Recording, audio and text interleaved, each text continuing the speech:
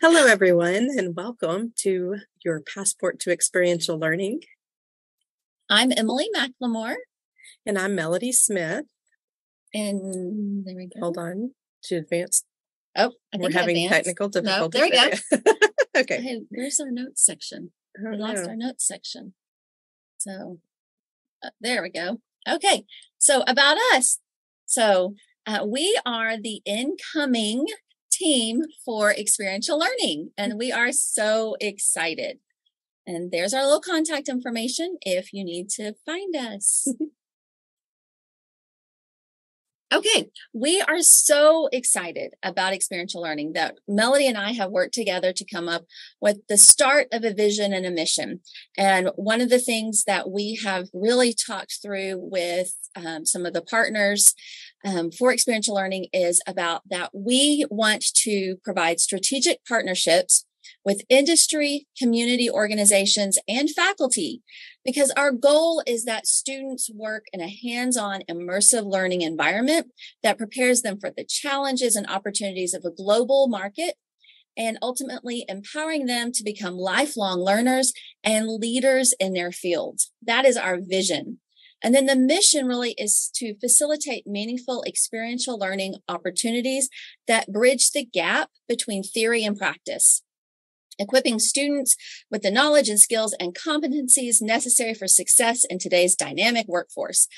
Our goal is that we help faculty do all of these things. So what is Tarleton Beyond? It's an experiential learning team, which is located in the Center for Educational Excellence that promotes and supports faculty as they create an engaged learning process where students learn by doing and reflect on their experience, and hands-on experiences and reflection to connect theories and knowledge learned in the classroom to real-world situations. Simply said, there we go. Experiential learning can be anything beyond the traditional lecture.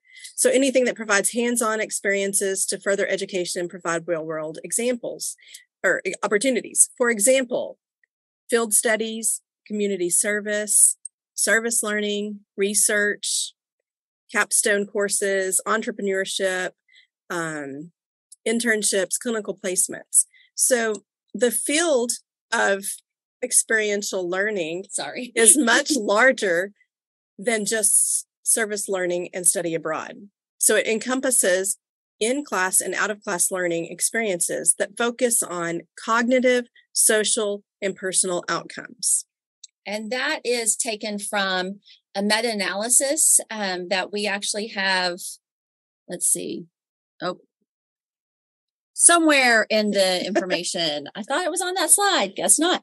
Okay, so the Tarleton Beyond experiential learning categories, these you will recognize are the applied learning experience categories: community engaged learning, scholarly activity, internship practicum, leadership, discipline knowledge, and cultural enrichment.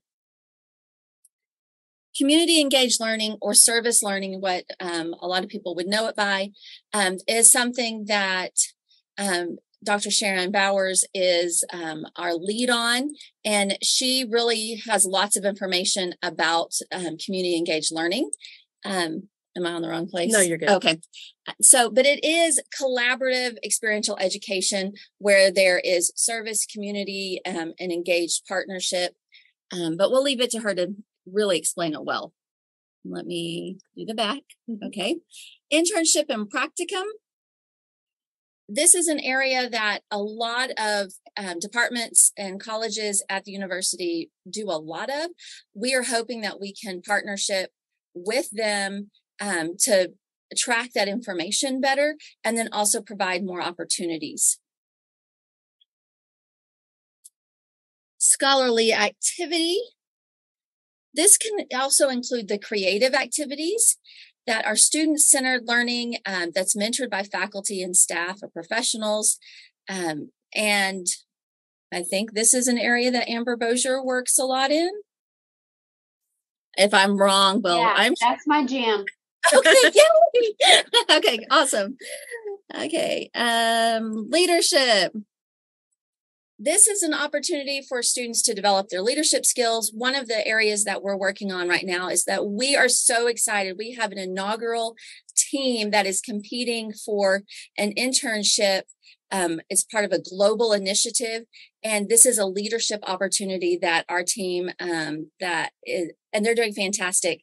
Just a shout out to Lakin, who is our team captain, and her team.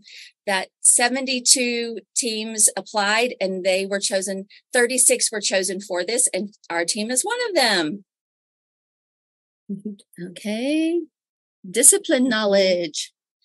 This is where all of the stuff that we do at the university comes together and is broadened, where we want to take it outside of the classroom, go bigger, better, beyond, and seek feedback and make a connection to their content, classroom materials in a new way. And cultural enrichment.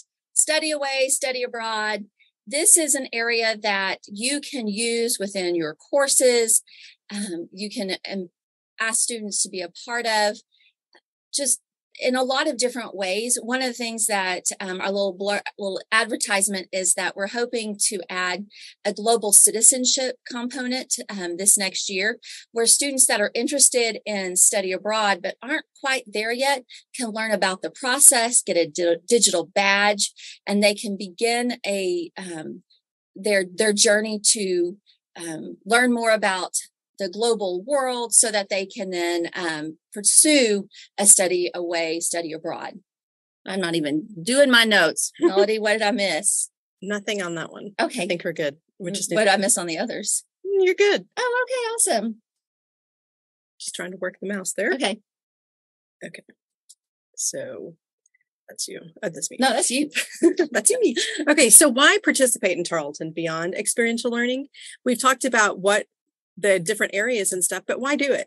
So benefits to the students. It builds those real world skills. So it takes the information that they're learning in their course and teaches them how to use it once they get out of college. It helps with that transition. It also provides a better understanding of course material. So instead of just sitting there and listening to the information, they're actually out there doing it and applying it, which has been proven to impact their understanding in a very beneficial manner. It improves graduation rate and also increases transition time from college to graduate school and or to their career. So one of the things that we have listed there on the slide are 2 different studies.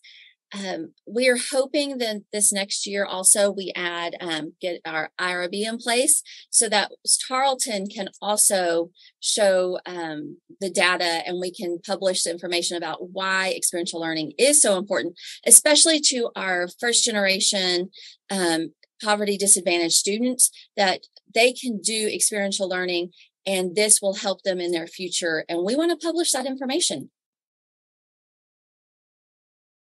Okay. Oh, that's you. Sorry. Okay. So who participates in it, in experiential learning? Really, the answer is everyone. It doesn't have to be any particular group or a group of students. It's everyone, every faculty, every student. So a lot of these are being done already currently with internships and capstone courses, and we're just not tracking those things. So we want to change that, and we need your help to do so. A few of the current opportunities that we have going right now are our Intern to Learn experiences, the Tarleton Roundup Leadership Team. We have Alternate Spring Break, Leadership 101, social work courses. They implement ALEs constantly in all of their work, in their courses. Student teachers, child and family studies, theater education, adapted physical activity, wildlife, and ag communications. And that's just a few of them. So you can see it's a broad group of different academic, areas. I think that's a hard word. I was thinking genres, but I know that's not the appropriate word. So anyway, anyone can participate. Go ahead. Okay. When do you participate in Tarleton Beyond? So I know it's a sad little slide there, but one of the things that our goal is that students will start with their experiential learning in FYS, which really is going to be tied to their Duck Camp T-Week experiences. They will learn about it immediately right then about experiential learning in the process. So, yes. Sorry. If you're not familiar with the acronym FYS, sorry. It stands for First Year Seminar. Yes. All freshmen take it. Yes. So if we have 2,600 freshmen learn about experiential learning that first couple of weeks of their university experience, then they'll be looking for opportunities to earn cords and to participate in areas beyond the classroom. So then we move into town hall, which our government students do. So that's federal and Texas government. And then poster sessions, and then they do capstones and internships. And really our goal is that every student has an opportunity to complete an experiential learning activity at least once every semester. The reality is that they're doing it far beyond that, significantly more, but it's not being tracked. And our goal is to get that data so that then we can prove that you, faculty, are doing an amazing job. You're just not telling people about it. And we want to help you do that. Okay, so lessons learned. Are we at that right spot? Okay. So this is from my perspective. I teach theater education, and last semester I took my theater in the classroom, which is the course for secondary theater education majors, and they participated in a pretty long process. We took the contest from UIL, which is the governing body for theater for high school, and the students created the contest materials as if they were students in the contest to create exemplar materials that they will use as teachers. And what I realized is that I really need to start with the learning outcome that the students are using, that right now that they're not maybe showing as much growth as they need to. It's not just creating something that's fun. It's using the process to build mastery in a new way. And that I need to budget my time a little bit heavier on the front end. It takes a lot to implement it from the start, but once it's in process, it really worked. But that is a lesson that I would offer to faculty that are just implementing a new process or a new experience, is that it's going to take a lot of time at the beginning in order to do it well. But once it's created, then you have a product that you can use in the future. And then find out about resources and ask questions. I had the opportunity to ask Sansi a jillion questions about the process. And so now Melody and I are in this seat ready to help you to answer questions. Now we're still going to be asking Sansi first, and then we'll come and give you the answer. But after this next year, hopefully we'll be on top of our game. But the opportunity that the students had to actually go through this entire creation was amazing. And I'll show you. The picture isn't the best, but their work was on display in the Fine Arts Center, the Clyde Wells, for over a month. And we had 2 display cases, and there was a little blurb about experiential learning and the process and what the students did. And we had grant funds that were given for experiential learning because these were resources that the students needed that were bigger and beyond what an actual course would take. So I don't have students buy a textbook. We use the affordable course materials, but having students buy makeup and markers and lots of those elements that really aren't necessary to teach the class, but are necessary to do the project. I got grant funds for those, and the students were so excited. And now what's really exciting to me is that in the fall, this next fall, a year after the class, these students will take their materials that they made to a contest in September for the theater education contest, and they will present their work basically as a capstone, and it will be judged by the adjudicators, and they will be given feedback, and they have the opportunity to earn funds that would help them in student teaching.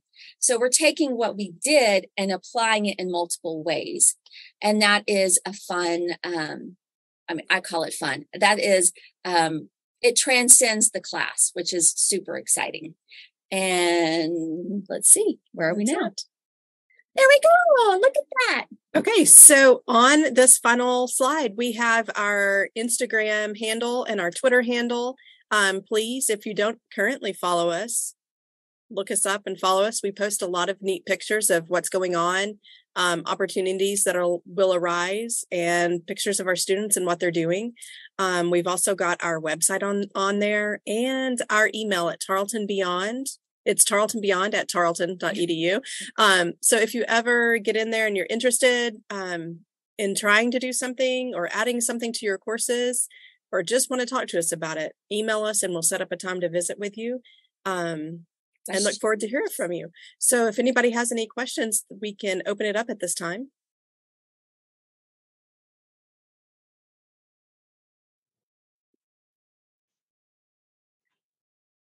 Dr. McLemore, from the faculty perspective, I know you talked about, budgeting time on the front end.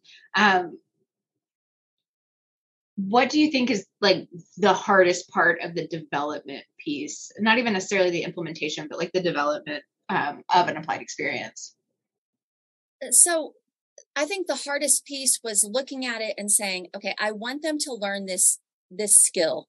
I took an outcome from the course and said, how do I allot enough time to make it worthy of the experience, that it wasn't a throwaway and it wasn't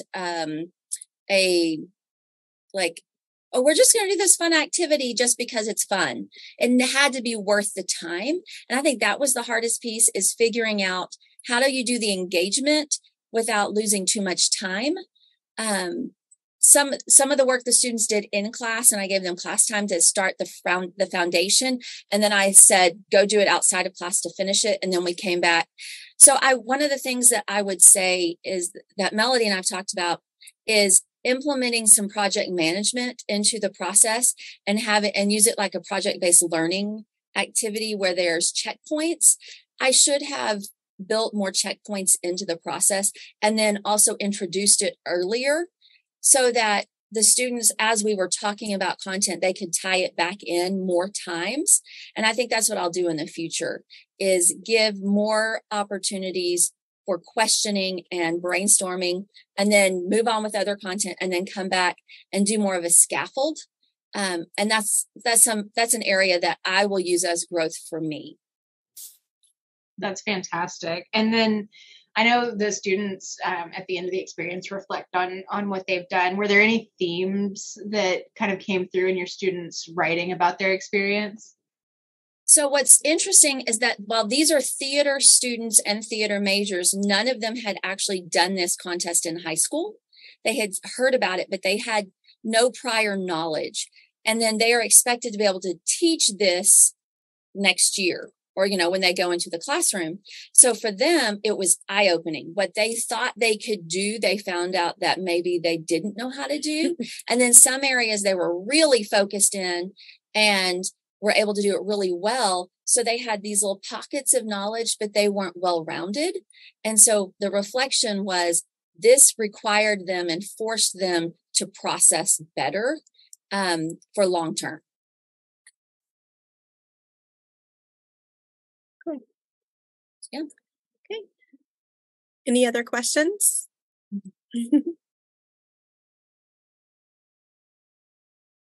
No? If not, you've got we're going to give you a little time back. So please join in we've got a full day of sessions today, tomorrow, and Thursday. So please come back and join us. Thank you for taking the time to come listen to us. goodbye. Bye.